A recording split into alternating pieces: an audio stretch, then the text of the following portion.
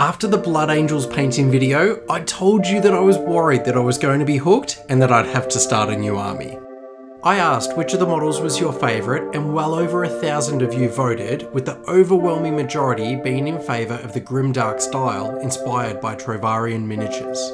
Yeah, but what is today about then? Friends, join me on part 2 of the Blood Angels journey, as today we start my dream army with the very first squad.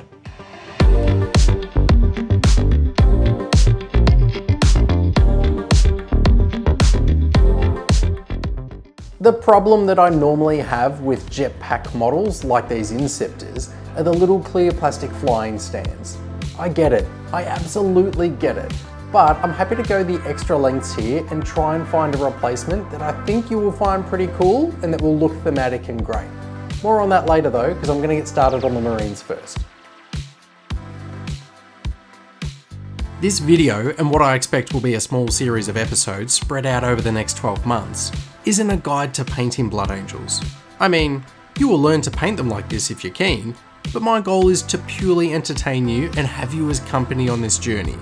So whether you are painting Blood Angels, painting a different army, or you're just looking for a place to unwind, welcome. I've picked out Inceptors for a few reasons, and I'm going to talk you through them whilst in the background I'll be starting off the models with a sub-assembly for painting ease, black prime, and then my favourite sponge stippling technique for the red armour. So, Inceptors. Well, for my army I've accepted that I won't be able to collect every Space Marine model, so I'm going to target a particular theme for my force. I like the idea of jump pack infantry, dreadnoughts, and some fun characters. This should be an entertaining, aggressive style of Space Marines and pair well with the rest of the armies in our gaming group. I'm not considering what is and isn't competitive. I would much rather have an army that interacts around the centre of the board and entertains my opponent by being thematic.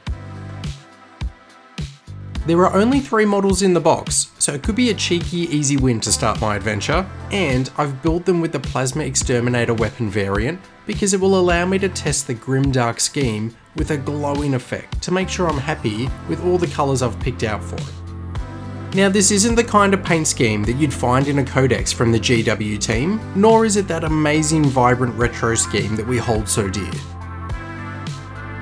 The idea here is to be different to what everyone else is putting down on the table whilst telling my story. The story I have is that this force has been suffering on a dark, hostile world and suffered many casualties in an arduous campaign. The Marines in this army will be all that is left, cut off from resupply and using violent shock tactics to ambush their foe. To think that over the last couple of years I've collected, built and painted armies for Orcs, Death Guard, Tyranids and Knights, but never even looked twice at Space Marines.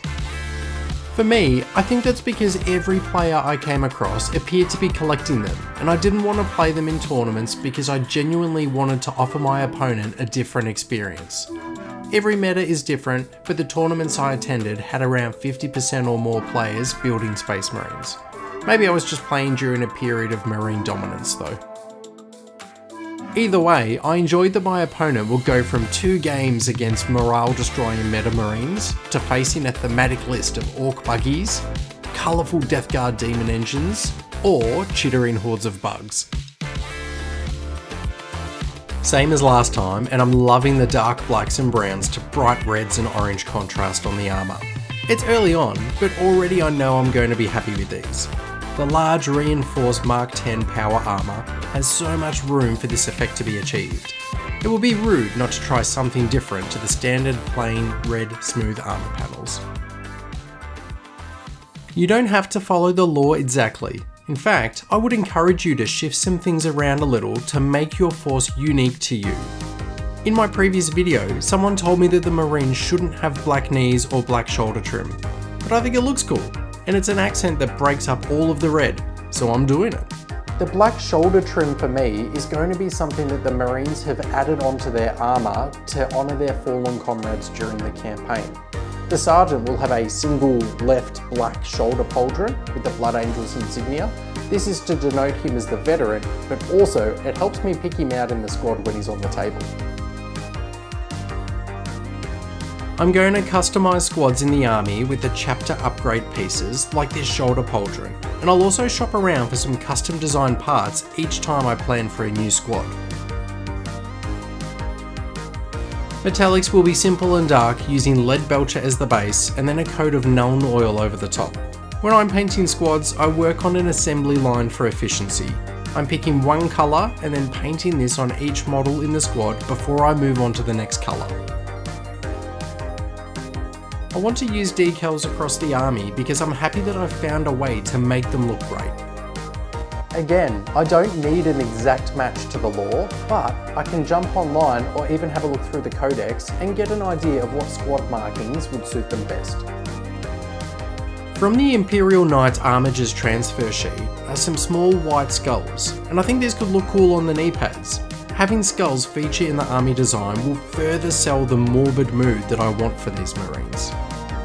Good time to mention that if I haven't explained the painting steps in detail enough for you to use as a step-by-step thorough guide, then at the end jump across to my Blood Angels painting guide, which is lighter on the entertainment and heavier on the processes.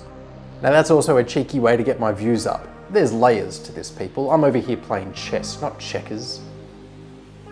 I'll try this decal adapter from AK Interactive today, because I stumbled across it in my box of goodies when I was looking for the decals. I'm waiting for the transfer to dry, so I find odd little jobs like painting decorations and also the eyes. I know that the regular Marine lenses look is more detailed and iconic, but I really like the glowing simplicity of a thinned down fluorescent green over the top of the white. What makes these Inceptors so special when compared to standard Marines? Well, they are equipped with these heavy jump packs, and the idea being that they plummet to the surface from the very edge of a world's atmosphere. On the tabletop, this means they can appear anywhere on the battlefield and unleash a torrent of plasma fire on an unsuspecting enemy. They can't win the battle on their own though, and they play a role of being close support to the battle line squads required to locate, take and hold objectives for victory. I'll talk a little about weathering these symbols to help them blend into the armour panels.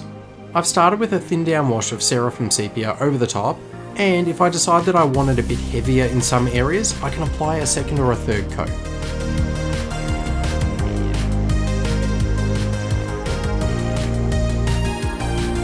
Thinning down some different browns and using them as a grime wash.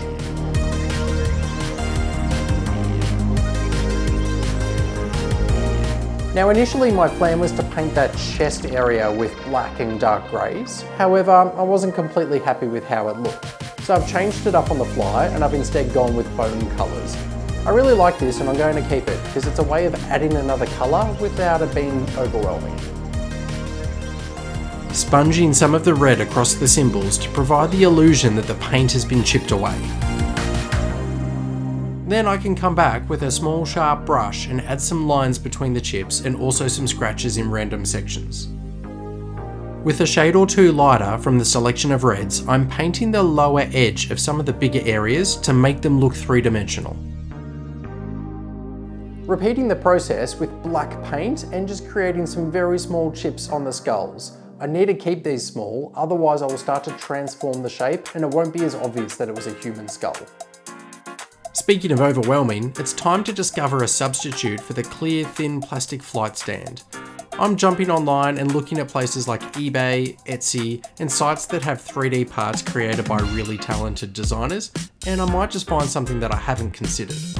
I love that these stands have a grotesque amount of exhaust billowing from them. That looks so cool. I picture a deafening battlefield with thick plumes of smoke. It can still be a bright, vibrant plasma colour, but the pollution from this is really dark. I think I will end up with a dark coloured base design for the Blood Angels, but for now I'm adding sand as rubble, and I'm also gluing some around the lower third to try and sell the effect that the plumes are projecting with such force that the ground and debris are being kicked up and strewn all over the place. Acrylic white ink applied with a brush anywhere that I want to be glowing hot. Then with the airbrush, I'm spraying the surrounding areas where the glowing light will be cast and reflecting. Same for the smoke plumes. They will end up being quite dark, but I want some bright glow in the recess areas and then black on the raised. I back and forth with some different plasma glow colour ideas, and honestly I think green, pink, purple, orange or yellow could have looked fantastic, but I couldn't turn down blue. I think it will pair so well with the red armour and the black base.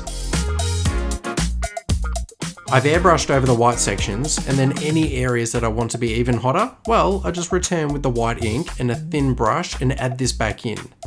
In between the plasma coils is a great area to show the extreme heat. Using a large brush, I reintroduce the black around the lower third of the smoke plumes and completely cover the model. Then as I work my way up, I'm using a dry brushing technique to catch the raised areas. I figure that the exhaust is cooling at this distance, and closer to the jetpack ports are where it's still glowing hot. Shall we see how they turned out?